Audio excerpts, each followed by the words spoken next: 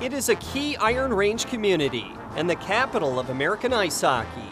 Everywhere you look, there are reminders of Eveleth's passion for pucks.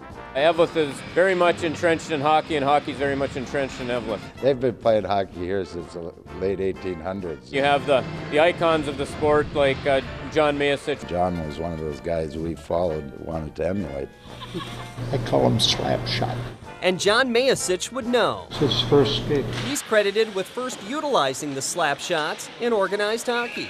At 83, he's a father of 5 and a grand and great-granddad to many more. 2-year-old Augie might one day follow in his great-grandpa's footsteps, and what steps to follow in. I never came in this way when I lived here. I came through the bottom there from the locker room. The historic Hippodrome looks much like it did when he first skated as a varsity freshman in the fall of 1947. One of 11 kids, he learned to skate on the family's only pair. They weren't figure skates, they were girl skates.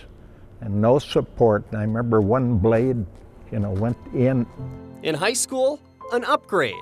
One of the kids got out of the service in 1946, and he was getting a new pair of skates. He gave our high school coach, Cliff Thompson, his old pair, and so I ended up with those. They were too big the first 2 years and too small the junior and senior year. John was a perfect fit for the Eveleth Golden Bears, carving out a career that may never be topped. Going to the state was our objective or dream, and in my case, it was fulfilled many times. 4 times to be exact. Hanging from the rafters, banners from Eveleth's consecutive undefeated state titles from 1948 through 51. Mayasich went 69-0 in high school and still holds many state tournament records. He is considered Minnesota's greatest prep hockey player ever. Winning is fun, but you have to work to win. He's quick to acknowledge Eveleth teammates like Willard Eikela and the late John Mayasich, both also state hockey legends. I was fortunate. I had great teammates that played all the sports.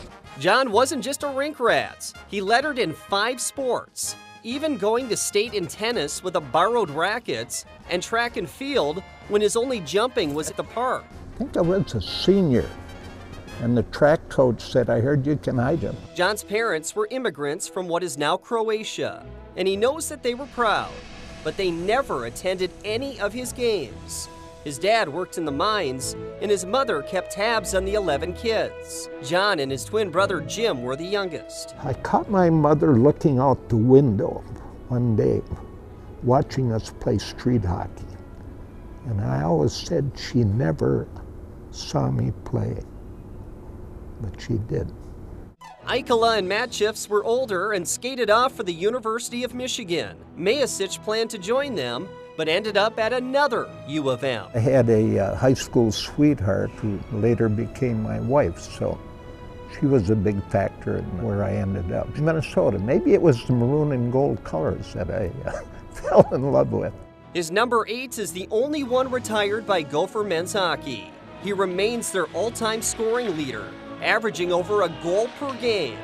Fellow Eveleth native John Mayasich, or Maruch, was his college coach for 3 seasons. He was one of the guys, and you just wanted to win for him. He'd play for Mayasich again after college on Team USA in the 1956 Winter Olympics, joining Eikela and Mayasich in winning silver. What about the NHL? People have said that Maruch had a contract from the Blackhawks for me, but he was coaching the Olympic team that next fall, so I think he wanted me to hang around for a while.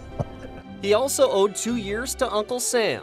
I was in the ROTC at the U, so I had a 2-year commitment right after college. By the time I was out, married, family, and so I don't regret not doing it. But his crowning moment was still to come. While playing amateur hockey in Green Bay, he had another chance to put on the USA sweater, but almost had second thoughts. I remember heading up to the airport and saying, "Why am I doing this?" I said, "The season's over, I'm tired, I got all this wet equipment, why am I going out there?" And 2 days later, we started playing already. John Mayasich for the United States. Wearing number 4, Mayasich helped the U.S. win Olympic gold in 1960. I took vacation time, and I got home on Sunday evening to Green Bay, and I went to work that next morning. After the gold medal, Mayasich kept playing amateur hockey, coached a national team, and ended up in many Hall of Fames, including the one in his hometown. You can still find Mayasich on the ice. Not shooting pucks, but throwing rocks. Hard! I love curling, and it's a great family sport. For some of us old guys, it's something you can improve in. And he also visits the hip. We talk about the town and we talk about the community. He always asks how the boys are doing, but we don't talk too much about hockey, but you know it's on his mind. Like a puck, life has come full circle. The Golden Bear that became a Golden Gopher and went on to win Olympic gold is spending his golden years in the place it all began. John Mayasich comes to the forefront as the greatest player that came from here. But not just Eveleth in our country. Everybody here has the greatest respect for what he accomplished as a player, but even more so of what kind of gentleman he is. I had it very good, thanks to the great sport of hockey.